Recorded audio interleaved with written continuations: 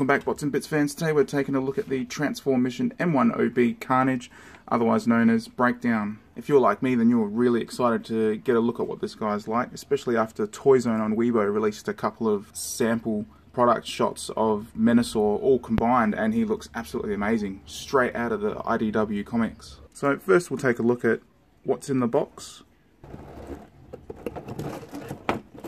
So inside the box we get these new parts, which that is definitely Optimus Prime's gun,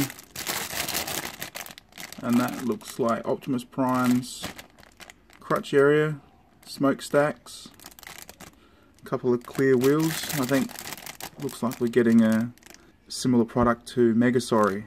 Get the instructions, and that's it.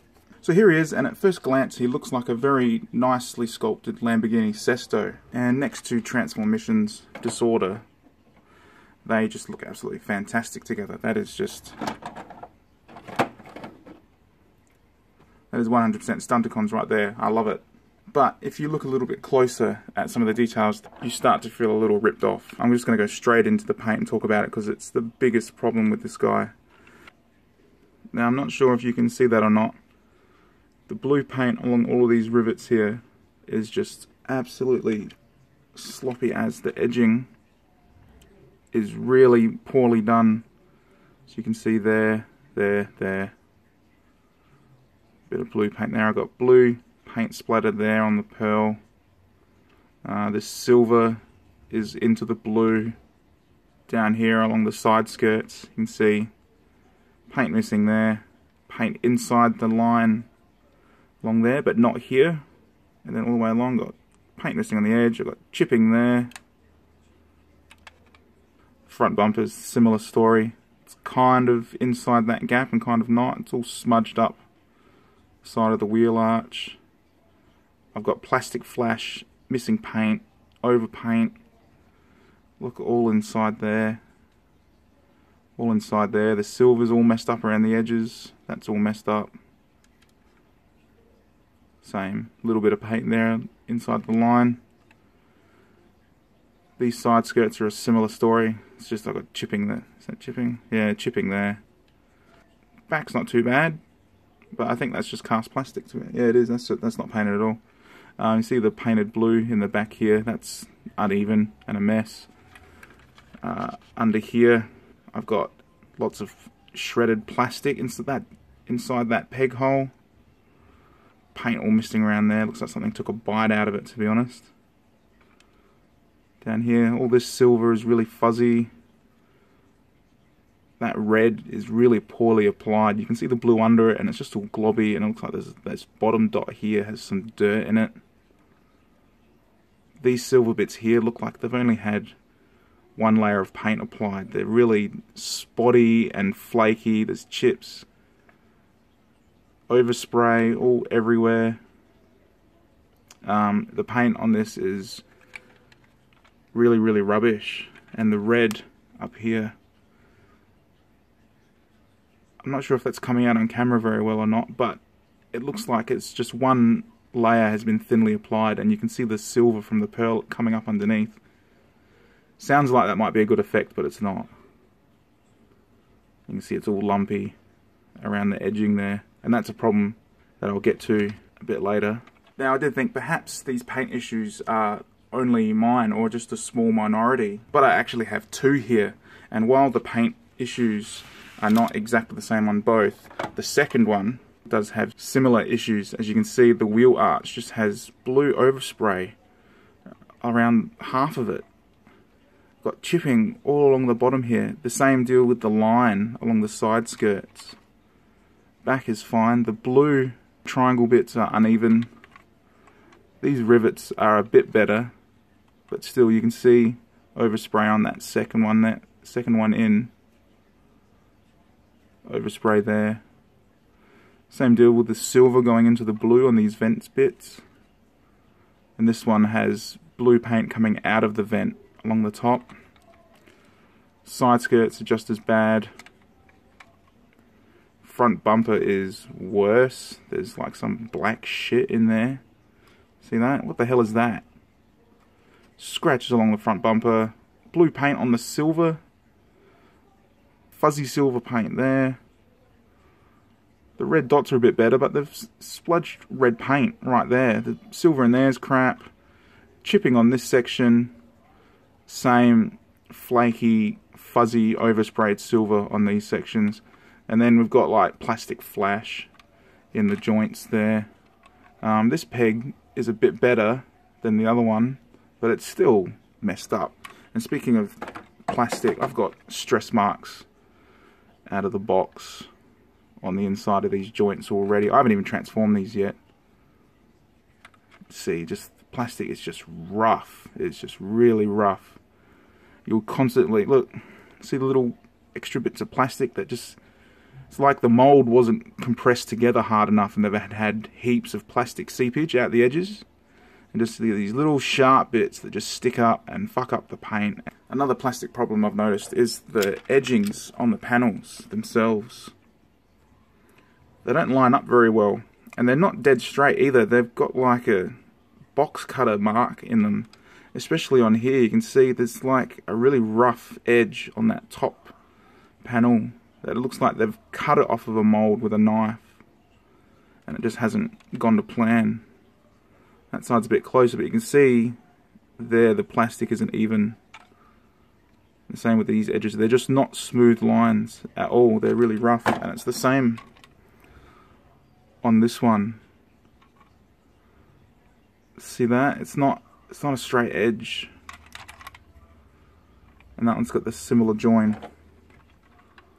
in the same spot. So I suppose at least the plastic errors on this are consistent. And the same with the side mirrors here. They're glued on, and they're not glued on very well. Heaps of gaps. Lots of plastic flash on the edge, especially around that top bit. Same with this one. That mirror is not too bad, but this one is a mess. I guess that looks the same. Yeah, look, it's both sides that aren't glued on very well. And there's a bit more paint leaking there. Oh, these guys are just an absolute mess. Their paint is horrible. And I'd like to compare it with a $5 Lamborghini Sesto that I got from a chemist like a year ago that my 2-year-old's been playing with.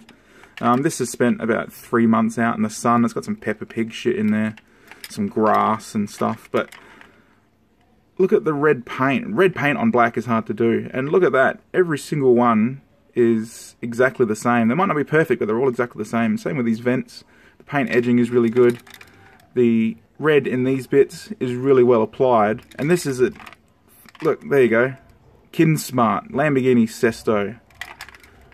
$5 at a chemist. And the paint application on this, even the silver isn't too bad. Like, come on guys, we're paying 110 to 130 Australian for this. And these paint apps are beating you. It really is a hard fall from their Disorder release, which wasn't perfect, but went together really well. And the paint apps were really accurate, really vibrant. Even the silver down here, while there is some overspray, it looks like they've given it a couple of extra coats just to get rid of some of that black flaking out from underneath. This was quite a good standard to go by. I was expecting more like this, and I would have been really happy with that, but instead we got this. Alright, that's enough bitching about its vehicle mode. We'll get stuck into transformation, and one thing I will give it is the instruction guide is very detailed. Colour, really well printed. The photos are very accurate, and also covers going from robot to combine mode. And just while reading this, I can see that the Carnage in their instruction manual also has major paint defects. See? They couldn't even get it right for their instructions. Fucking, what are these guys doing? So first up, I'm going to remove the gun. It wants to come out. And then we're going to untab the wheels, grabbing the rubber and just lifting it up like so. Be careful here if you do have stress marks on this hinge. Then what you want to do is take these two sections,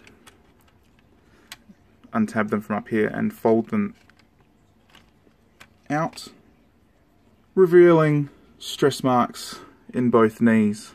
So flip it over and detach the roof from the windshield, grabbing it at the sides and just lifting it out like that. Then you want to grab both the legs, split them apart, like so, and then break the legs away. And the instructions say to fold them down, but you really want to pull these pegs out first, then do it. There you go, just like that. Oh, they are very concerning. Then fold these kneecaps out of the way. Then fold the feet out and grab this section, bending at this hinge. Bring it over like so. Instructions say to have the wheels up at this point. Then fold these cylinder sections down. It's a bit tight, that one. And then bring this section down past the wheel. And then you want to force this joint here through here, shimmy it over so the wheel is in the middle. And then you've got a hinge. Hang on, you've got a second hinge here. Shimmy it over, twist all this detail at the hinge, and these two tabs are going to go behind this, and this tab is going behind this zigzag bit here. So I'm going to fold it around, get that bit in behind, get those two tabs in.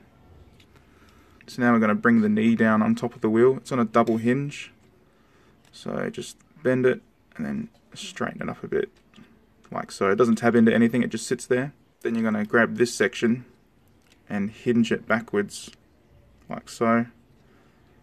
And then grab the foot at this base bit, fold it up, and then fold the front of the foot up.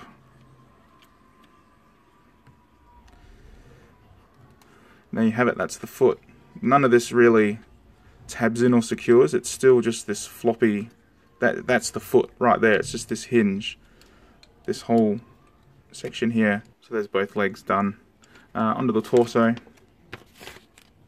want to rotate this around, then you want to grab the front bonnet, just pull back on that, and it's on this double hinge here, so you just work that back and out of your way. Once you've done that, get these arms out the way and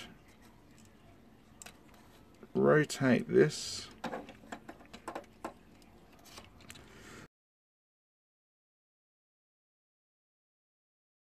Bring this up, fold the bumper in, that's very tight. Pull this out, bearing in mind these two tabs, the back there, fold that around, and then you want to lift these two sections up on these hinges here, so untab it and just rock that up and in there like that. So we'll do this side again, untab it, then rock it up and in. Then turn him over, just get to work on the arms. So you want to rock this hinge down like so, the arms out of the way, both sides obviously. And then you want to rotate this joint in here. See there's a peg at the bottom, so you rotate that around. There's a peg hole in the shoulder piece here, which you'll then line up and tab in. You now have a very stiff shoulder joint. Lift this wheel up, and we want to get this peg here at the top of the bicep into that part of the shoulder. Now, it's a tight fit, so just hold it all in place.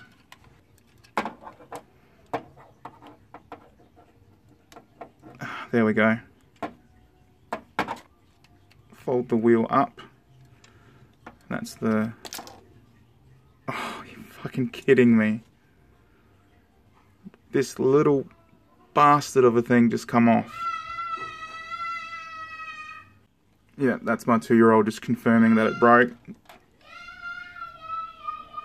Thank you! Now for this part of the arm, you want to rock this door section out and then fold it down flat like that. And then you can fold the window around. So we'll get this section down, grab this bit in here, fold it out, collapse this bit back in, making sure to connect with the peg on his neck. And there he is in bot mode, all cleaned up, holding his weapon, which he does hold really well. I'll cover articulation first. So we've got the heads on a ball joint. So we've got huge range of motion there. Biceps are on a mushroom peg, which are really stiff and strong. It's kind of a double jointed elbow. If we look back here, there are 2 joints, but the forearm here restricts that quite a bit. So you get to there. We have a very strong and hindered wrist swivel. That window seems to be getting in the way quite a lot, but that does not want to move at all, that wrist. We have excellent hip swivel, no ratchets in the legs, very tight plastic. Got the little hip skirts, so you can get all the way, front and back, and then all the way out as well, and they are really strong. The knee, there's a tab, see this back here, this little hitch tabs in behind the bumper, but it doesn't do it well. You've got to sort of like wiggle it on there and it will still come straight off. So that's because this joint here for the knee is super stiff, but you only get back to there because the whole bumper section gets in the way. And then moving that back, you can see that comes untabbed, and I think that's actually cut some of the plastic off now. Yep, one of the tabs has come off just from doing that. That's just brilliant. Swivel at the hip, not at the knee. Now the feet, these things, it does work to an extent, but it is really dumb. You got the rocker here for in and out, but you got to move the shin and the foot, position it, and then put it back. Then you just see straight in. It's like, it's just really poorly done. This doesn't tab into anything. You got this little hook here that can sort of hold it in place, but still, I mean, you can see what the mechanism is like. See, it's really poorly done. Stress mark, shocking one in the back of the knee there. Possibly they are really stiff, so maybe they've just overdone the screws. That screw's sticking out, and that one isn't. Another thing, the backpack doesn't actually tab in anywhere. These 2 sections here just line up with this part of his torso and just sits there. Just like that. This backpack, that's like Masterpiece Tracks to me. That's just hollow as. Actually, I think it looks better if you don't go G1 and instead rotate it around, fold that back in and sit it like that. That does look a lot better in my opinion, and makes him look a little bit more different to Disorder.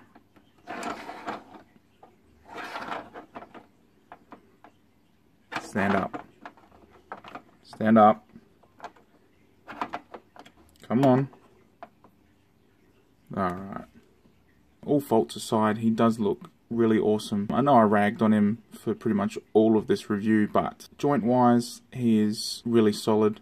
Style-wise, he looks really good. It's just paint and finish, really. And I think I was so harsh because Disorder was such a high standard and brilliant stepping stone, and for them to come down one to this guy, like, the quality difference is remarkable. I think this is a classic case we're seeing of rushing a product out before Chinese New Year and just absolutely messing it up. With a bit more time and effort, this guy could be almost on par with Disorder. He never will be because the engineering is really terrible, but he would be in the same league as him, but he's not. So we're all invested in the Menasor set now, aren't we? So let's hope the next one is much better quality than this.